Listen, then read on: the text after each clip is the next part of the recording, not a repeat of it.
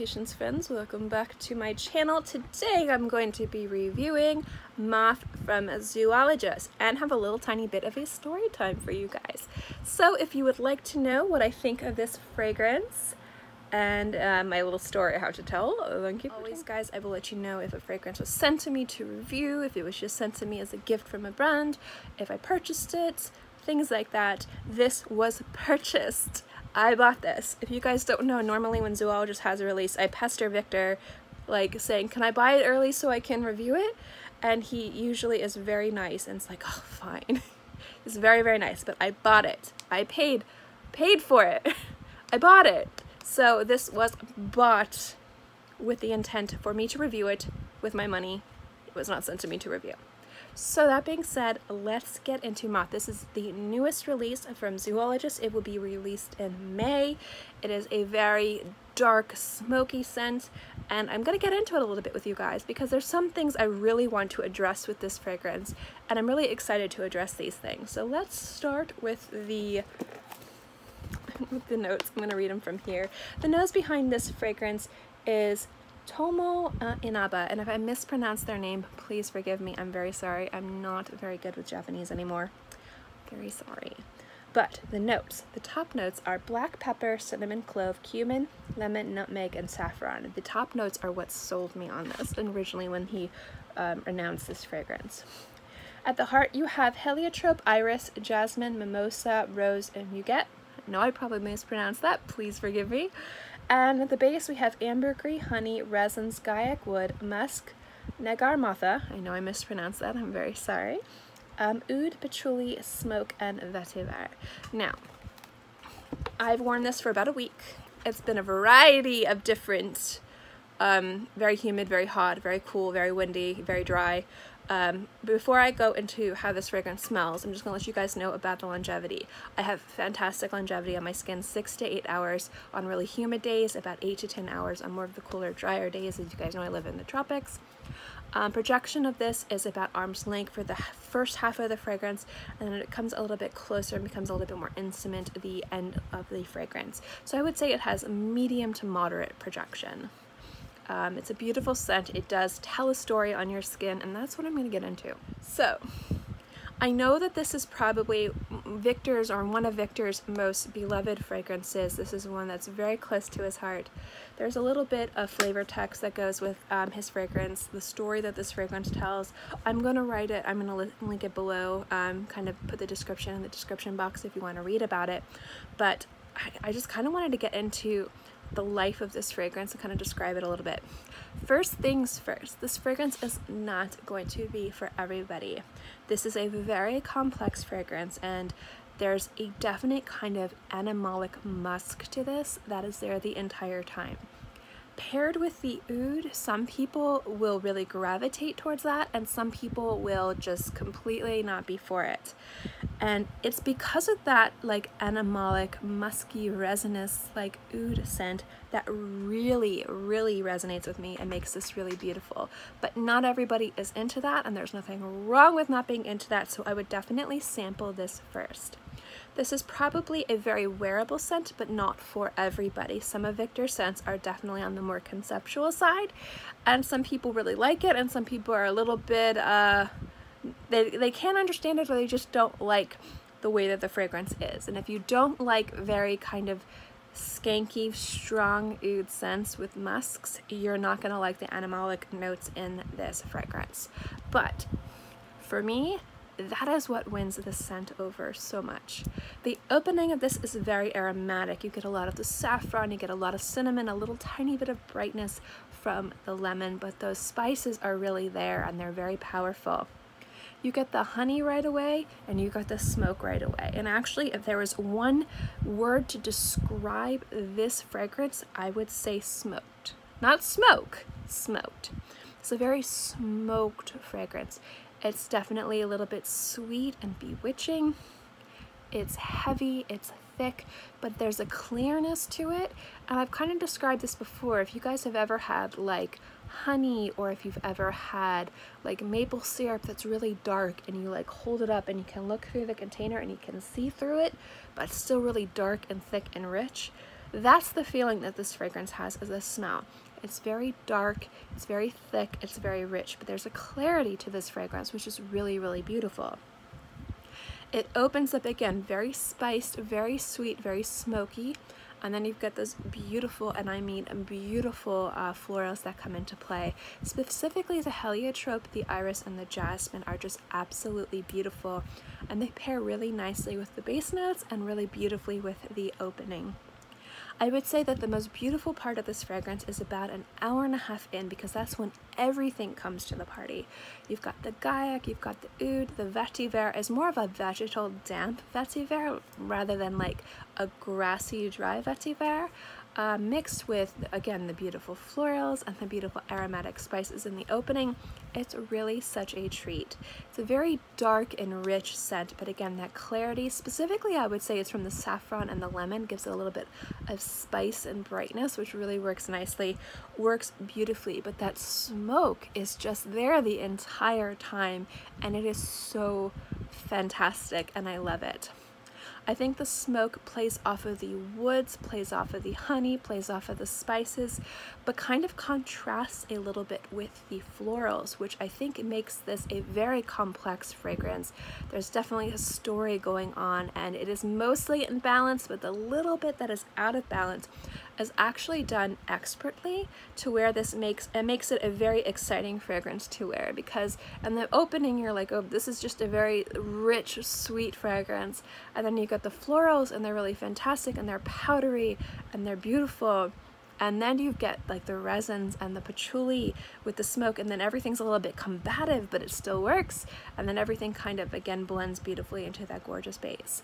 And the musk in there with the oud again, which comes off a little bit animalic, is I think, aside from the opening of the saffron and the lemon, which gives it that clarity, and that clarity is so important to this fragrance. With that clarity in there, with that musk and that oud, you're giving it a richness and a little bit of a muskiness at the base, which kind of helps all the other notes stand out on their own. And they play together with those notes beautifully. The jasmine and the musk is really nice. It kind of gives us an old world feel with the iris, and then you've got the beautiful, and I mean beautiful, oud and honey and resins and smoke and vetiver with that gorgeous opening. It's just, this fragrance dances on your skin in a completely different way than a sheer light ethereal fragrance, because this is more of a dark, intoxicating, bewitching scent. Now again, if you're not into musky ouds, if you're not into skanky oud scents, I wouldn't say this is skanky, but because of the musk, it comes off a little bit animalic, and some people don't like those types of scents, and that's completely fine, which is why if you kind of stay away from those kinds of scents, because of a lot of things that are going on in here, and because that musk and that oud is what I think really shines in this fragrance, it might not be for you.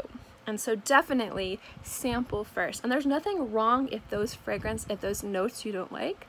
Again, for the longest time I didn't like musk in fragrances, and it was only within the past year and a half that I really started to gravitate towards musky scents and love them and appreciate them. But not everybody likes really strong animalic scents, and I do think that this is probably one of Zoologist's more animalic scents when it comes down to the composition of the scent. But the smoke in here is beautiful, and I think that with moth and smoke and just the complexity going on, I think it is really super duper beautiful and very successful. I can see why this would probably be one of Victor's favorite scents. This scent definitely tells a story on your skin. You can definitely understand that there was a vision for this scent from the very beginning. And that's kind of the story time I wanted to get into with you guys, is my appreciation for moths. And when I think of this scent, this reminded me of a short story when I was younger that actually inspired this tattoo. And I thought that since you guys asked about this tattoo and we're talking about moth, this would be a great time to kind of explain one of the elements of my sleeve. So this is ending the review of this real quick. Fantastic fragrance, not for anyone, absolutely beautiful. Probably one of Zoologist's most compelling scents that they've come out with. It's a beautiful, like right on the line between conceptual, avant-garde, and artistic, and a wearable beauty that I just think a lot of people are really going to love. So that's my review of Moth. Stunning scent, gorgeous scent. Now let's talk about my tattoo, and I'm going to show you real quick as best as I can. This is really bad. I'm not really good at showing off. Anyway, the most important part is like right here. It's a book, and there's candles, and there's moths on my arm. And growing up, you guys know I didn't have the best school years. I was bullied pretty viciously, and I found solace in reading, and I found solace in stories and imagination and fairy tales and things like that. And when I was in 3rd grade, we read a short story, and it stuck with me to this day. And I don't remember the name of the short story. I don't remember the author. If I do, I will link it below. I'm just going to summarize for you, so please forgive me. It's been like 25 years, if not longer, so I'm definitely going to be butchering this. But it basically dealt with an ant that was by a candelabra, and there was a whole bunch of moths around it, and the moths kept flying into the flame and dying. And they kept doing it, and one after other they saw what happened to their friends, and they kept doing it, and the ant was so perplexed. It was like, what are you doing, you crazy moths? And the last moth was there, and it was getting ready to fly right into the flame, and the ant screamed, stop! The moth was like, hello friend, what can I help you with, you know? And the ant was like, I just want to know why. Why are you guys flying into the flame and dying? And the moth's like, it's so beautiful. Look at how pretty it is. It's gorgeous. This is beautiful. This is beauty at its finest. It's bewitching. It's gorgeous. It's just absolutely special. And I just can't stop myself. I have to be a part of this. It's just so gorgeous. And the ant was like, well, can't you fly around it? Like, can't you look at it from afar and appreciate it at a safe distance so that way you don't die? And the moth is like, you know, kind of looked at the ant like perplexed and was like, well, no, I have to. And the ant's like, why? And the moth's like, I'd rather be part of something so beautiful, so gorgeous, so magnificent for an instant than to flutter around it and never truly be a part of it. And that just stuck with me. And, you know, I'm not saying to go off yourself. I'm not condoning that whatsoever. But it was kind of like the risks that you take and how you don't play yourself safe. You don't play it safe. You take risks. You be a part of things without regrets. And I'm not saying live wild, live free. You know, definitely you have to be safe, and, you know, I'm not condoning any type of fast living mentality. But it has so long to do with taking risks, calculated risks sometimes uncalculated risks, to create something, even if it's not going to be wildly appreciated by everybody. And for me, growing up, it very much had to do with being who I was, and without trying to fit into a mold, no matter the consequences, no matter the bullying, no matter the ostracization. I can't say words, you guys know that. And part of that had to do with me starting my channel. It was, you know, the internet's a scary place. There's so many people who have already done this. Is there a voice for me? Is there a place for me in this community? And I was like, I need to be a part of this. I want to be a part of this. And part of that story was what really inspired me to start my channel and gave me the push to start my channel. And I think that when it comes down to Moth, this fragrance isn't going to be for everyone. Definitely that animalic musky note in there could have been removed, and this would have been a very safe wearable scent that probably would have had more mass appeal. But I think what makes this fragrance so special, specifically for me, is that risk, is that added little twinge of animalicness that not everyone likes, that makes this so special, that gives this clarity. And I really resonate with that, because it's those risks that Victor takes that I think makes his entire line so successful. They're not for everybody, you know, definitely, and there's nothing wrong with that. But those risks are what really make me gravitate towards zoologist scents and really ridiculously love zoologist scents. And Moth, I think, is the perfect, like, culmination, I know that's not the right word, I'm sorry, but the perfect, like, example of what I'm talking about in regards to taking risks and doing things artistically, and at the same time it being a wearable just beauty. And so that is why I am so freakishly happy to wear this and excited to wear this. I put this on my skin and I was like, that's it. That's exactly what I was hoping it would be and more. The risk that this took with certain notes unfamiliar compositions, things that not everybody gravitates towards, I think is what makes this so ridiculously successful. So my review of Moth, again, is highly, and I mean highly, highly positive. I purchased this full price, guys. Bought it myself. I reached out to Victor to buy it early. I pestered him forever. You know, he's very, very nice. But this is not a sponsored review. This is a review of a fragrance that I just absolutely love. But it's not for everybody. So I would recommend getting a sample. Samples are available on Zoologist, or getting a travel size and trying this first. But if you like those dark, resinous, bewitching, mysterious scents, this is beautiful. Absolutely beautiful, and definitely worth checking out. So that is my review on Moth from Zoologist. Thank you guys so much for watching this video. I hope you liked it. If you like these types of videos, give this video a thumbs up. It lets me know to continue doing videos like this. And also don't forget to subscribe, because it's free and I'm free, and I put out new videos Monday through Friday. Sometimes I've been kind of bad with that, I'm sorry, and sometimes on the weekends as well. So I'll usually always have something for you to watch. As always, I hope you guys are all happy and healthy and have a great day, month, year, whatever. And I'll see you next time. Bye.